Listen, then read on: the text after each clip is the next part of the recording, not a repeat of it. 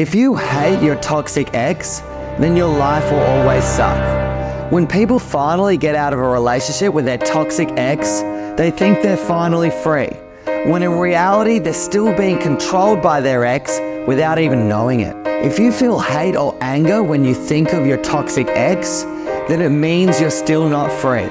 They still have control over your life. Maybe it's time to forgive your partner. Don't try to get revenge or try to make them feel regret. If anything, you should probably feel sorry for them that they didn't have the resources to have a great relationship with you. And in all likelihood, they're probably going to carry that on to the next person as well. If you want to fully heal and move on, then you have to forgive and not just forget. Be grateful that you can take the lessons from that relationship to make your next one better. And set a target to become someone that is unrecognizable to the person that you were in that relationship.